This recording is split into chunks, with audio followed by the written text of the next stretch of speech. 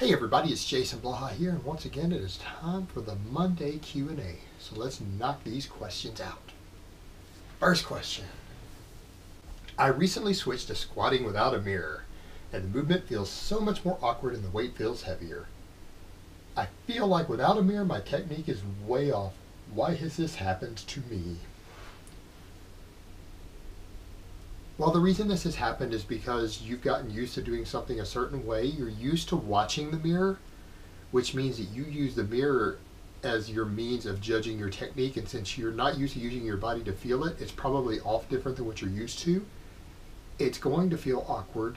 And you're also not having your head track the mirror, because one of the problems with the mirror, and this is the reason you argue against it and we shouldn't use the mirror, is that using the mirror to judge your form can cause your eyes and your head to move in positions that you may not want, may not load the weight correctly on your back, might adjust your center of gravity because you're moving your head and neck around to watch what's going on while you're moving.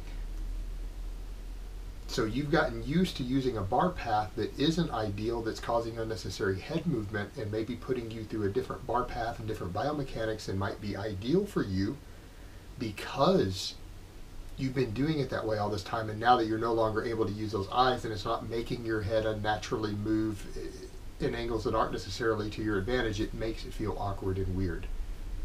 Keep doing it, and after 3 weeks or so, this problem is going to go away. You're never going to notice it again, and you'll be fine. You'll be able to start using your body itself to do it. Now, if you need to see what's going on in the meantime with it, get a camera, watch it from the side, do it from the front, do it from behind, get some different angles so that you can evaluate if your form is good or not and adjust from there using a camera rather than the mirror. And that way you can maintain the same neck and head position all the way through the movement, which is really what you want ideally. And that's the problem with the mirrors, is that it can change that through the movement because you're trying to watch yourself while you're moving. In 3 weeks' time, you'll be so used to it that this problem will go away. All right, next question. What is more important in terms of muscle gains? The total amount of testosterone or the bioavailable amount? The bioavailable amount, or what we call free testosterone, is absolutely the most important. But you know what? It isn't important for you as a person to know that. Do you know why? You can't control the bioavailable amount or the free testosterone without controlling the direct testosterone. You don't have any means available to you as a person to make your free testosterone go up or down with something you do, other than by increasing your total testosterone. You can't change the percentage, so therefore it's irrelevant. You can only affect the primary amount, and in all honesty, for the majority of people, at least 90% of you out there, unless there's a reason, something going on to where you're deficient due to your diet or lifestyle or something else that's causing you to be deficient, you are not going to be able to change your testosterone at all enough of a difference to make a measurable difference in your muscle gains without putting exogenous synthetic testosterone into your body through some sort of drug. That's the only way you're going to be able to affect it enough to really matter, unless you're deficient due to some aspect of your lifestyle. Like you've been cutting hard for the past 3 months, 4 months, you've gotten too lean, or you're cutting with almost no fat in your diet, or you drink too much alcohol, something that's caused your production to go down. Unless you're combating something like that, it's not going to matter anyways. But the thing is, you don't need to worry about the ratios of total to free, because you can't directly control that ratio. Even when drugs go into the mix, no matter what people try to tell you that you can, that's even hit or miss with drugs. So it's not something you really need to worry about, honestly. I mean, but for academic purposes, it's good to know that the free testosterone is what's important, but you can't control it. So it's purely academic knowledge that's useful for answering a question on a test. It's no application for you in the real world as an athlete. All right, next question. Also, what's the #1 tip you would give a guy that will compete in powerlifting comp in the next 2 months, first timer? Go into the meet, spend the final 8 weeks doing every single lift that you do in the gym meet legal. Preferably get someone else to watch you to see what's going on, to judge whether your lifts are meet legal. Make sure you learn all the rules. Focus on your first meet prep on learning the rules and getting the lifts meet legal more than trying to peak. That should be your primary goal, so that you can walk in there confident that every lift that you hit is going to be within the rules. Also, if you get red lighted for anything, Immediately go over and calmly question the judge who red lighted you and find out what you did wrong and what you can do about it next time. That first meet is all about learning how to compete and how to follow the rules. And that's the hardest part of the first meet. Worry about setting those big PRs and everything your second meet. First meet's all about learning the game. So that means the prep needs to be focused on learning to be meet legal, follow the commands, know the rules, know what you can get away with and can't. And walk in and try to get 9 good lifts. Don't even try to PR. Don't try to lift anything you haven't lifted in the gym, even on the 3rd attempt, unless you just feel really good. But worry about learning how to perform the lifts correctly at the way the judges want to see them. That's the most important thing for you on that first meet. All right, next question. How long does it take roughly from the time you eat for excess carbs to be stored as fat? Okay, I talked with this guy in the questions a little bit down below. I don't think he understood this, and a lot of people don't. What I've explained before is human beings, you take days for that to happen. In fact, if you're not at a surplus yet and you start eating a large amount of surplus carbs, no significant amount of those are going to be stored as body fat for at least 2 to 3 days of way overfeeding. By way overfeeding, a minimum of adding an extra 500 calories or 1,000 calories of carbs every day. And it's not going to be a massive amount even then, but it will take a couple of days before you start storing any more of it. More than just a gram or so of it is fat. So it's a misunderstanding there. On the other hand, when you're eating those surplus carbs, all the dietary fat that you eat, well, maybe not all of it, but a very large portion of it is going to end up being stored as body fat because you're burning all the carbs for fuel. You have a surplus of energy, your body's going to burn the glucose first and store the dietary fat for later, which is generally the way it does things. Body doesn't store under normal conditions very much, if any, of your carbs or glucose is fat. It will burn it. Even burn it off as heat energy if it needs to, until it gets hit with so much surplus for a long enough period of time that it'll ramp up storing it. But when it is there and you have a surplus of carbs, it will be storing the fat that you eat. So that's a bit of a misunderstanding there. So the real question becomes, suppose we really want to know, is how soon will your body be storing the fat that's circulating around in the bloodstream from that you ate from after you eat the carbs? Well, potentially within minutes. All right, next question. When are training sessions not beneficial? Specifically, if you're feeling down, not clinically depressed, however, and as a result go through a session slower than normal, but it's still getting the necessary volume. Are there any psychological, physiological negatives, and if so, how do you correct them? No, it's not necessarily any negatives. You're still getting the workload and volume in, and if you are, you're still stimulating growth. In fact, we all go through these days. There's no real problem with it. The issue becomes if you need to determine if that depression or that lack of motivation is due to some other factor in your life, in which case, if it's some other factor in your life, your training is not an issue. Your training just has to work around the rest of your life and your stress and depression and everything else going on in your world. But if it's something in your training, it might be that you're getting stale, you're using too much of a workload, not deloading enough, or you're not able to recover enough due to a sleep or a food issue or some other factor going on. You're possibly doing too much workload chronically. And that means total work per session more than just the frequency of it at that point. Probably more sets, more volume than your body is really adapting to, and that can be a sign that something is amiss. If you're starting to get depressed and feeling really down every time you go to the gym, that's an early warning sign that you might want to reassess what's going on there. Not saying you won't keep making gains, because you will, but it could be a sign that overreaching is coming, or that you need to change something because you're getting stale. Particularly, you might want to scale the total workload back just a little bit and see what happens. But it's not going to stop you from making gains, but in the long term it might if you chronically overreach, but that can take quite a while to achieve.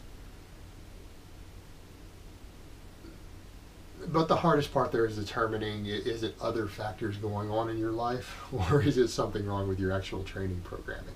That can be the hardest part to determine, and that's not something I can answer easily just in this little short video. I'm sorry about that. All right, next question.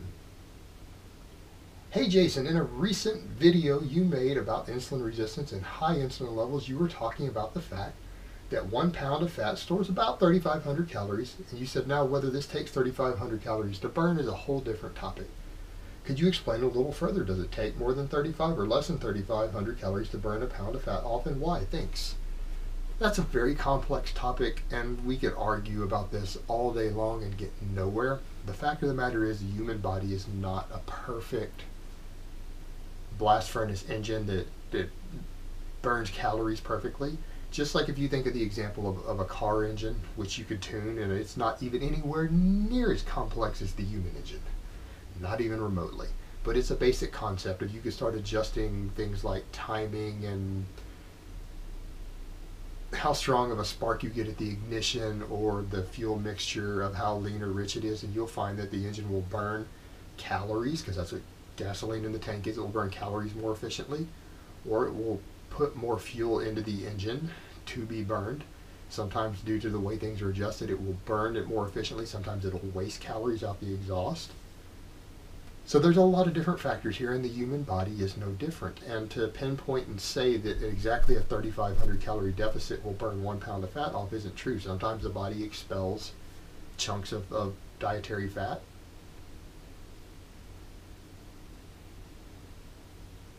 Sometimes the body burns chunks of fat, little chunks of fat floating through the bloodstream inefficiently, expels some of it through various waste products, unburned or partially burned, in which case it will take less than 3,500 calories to burn it. Other times your body is burning other fuel reserves instead of body fat or dietary fat.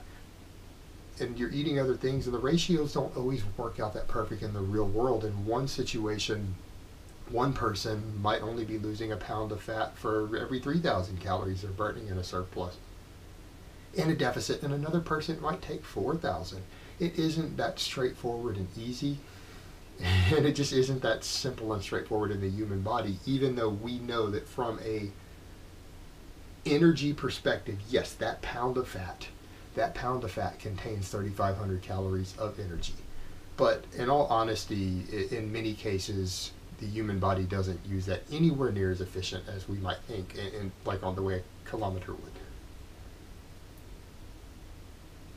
And I don't know, maybe it's something I need to do a later video on to try to explain further, but I'm not sure that my further explanation is going to have a practical application for the viewers or not. We could get really complex with that, and it really lead to nowhere but confusion. Because the human engine is not an efficient burner of calories the same way that a perfectly calibrated car engine might be. Alright, next question.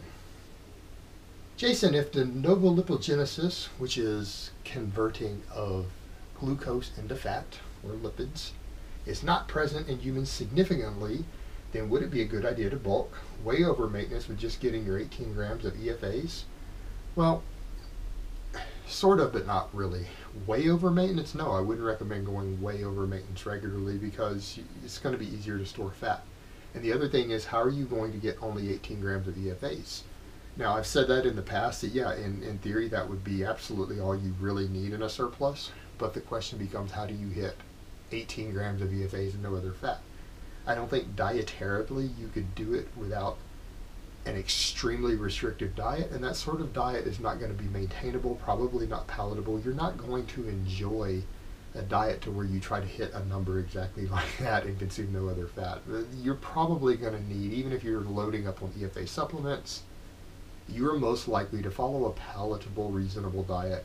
You're probably going to need 30 grams or more of total fat, even if you're restricting yourself to food sources that are very high in EFAs and supplementing the rest you need. You're probably going to need at least 30 grams, if not more, to hit that number while still following a diet that you can stand a palate. And remember, we're talking about small differences in body composition. Most people aren't willing to make that major of a sacrifice for long periods of time for minor benefits in body composition, who is not going to make a living in some way off of their physique or performance. It's just, for the average person, it's simply not worth it in terms of quality of life. So it's not worth worrying about that much, even though hypothetically you would get a small advantage out of doing something like this. It's just not feasible for the majority of people who want to have a real life, whose life does not revolve around being a professional level athlete. Alright, next question. When lifting, is there a point of no benefit after doing excessive amounts of volume? Is this the reason why squatting frequently on different days works to improve the squat? Oh yeah, absolutely. Look at it this way. Think of it as a point of diminished returns. If you're doing a various amount of workload, particularly if sets are taken within a couple of reps of failure, or even more so, it's just dramatically increased if you're hitting failure. You get diminished returns off of each set. That first set, let's say you stimulate this much growth and adaptation. Next set, it drops to this much. Next set, it drops to this much. And each consecutive set you do, you get less benefit than you got from the set before. So it's very easy to see why doing endless sets is only going to give you very small increases, and it's going to get smaller and smaller to the point to where it's not practically worth it, because that's what we're trying to find the balance of between volume and frequency, is how much volume can I get away with, because obviously the more volume you do, even though it's diminished, you're still getting better gains, better adaptation, with how much is impeding recovery. Because if you came in and again you spread your 5 sets over 5 different days, you would probably get more adaptation from your squats, for example, than if you did all 5 in the same day. So you're always looking at how much volume can I get away with to stimulate the best adaptation, balancing that with how much will it slow down my recovery to keep me from squatting again sooner.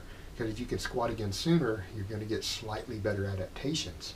So it's really a balancing act. So when people ask, how much is enough? Well, I don't know. What's the right answer? How much can you recover from and still squat at the frequency that you want to get away with squatting to get the best gains? Because you're always going to get better gains from squatting more frequently, but if you can do more workload on the same frequencies, whether it's 2 days, 3 days, 5 days, whatever you're trying to do, you're still going to stimulate a little more adaptation. So it's really a balancing act. And with good programming and listening to your body and observing what's going on, you're able to balance that better. So yeah, there is no benefit practically beyond a certain threshold, but it's not a simple answer. And the easiest way to answer that is, again, how much workload can you get away with, or are you willing to do, that doesn't impede your recovery so much that it reduces how often you can do it and still benefit from it. So again, it's that number's going to vary from person to person. It's an individual thing based upon your goals, lifestyle, where you're at in your training, how fast you're recovering. So it's a bit of a balancing act there. And it doesn't have to be perfect. For most people who are not trying to win a gold medal, you don't got to get it perfect. You can just get it close. You just got to get in the ballpark.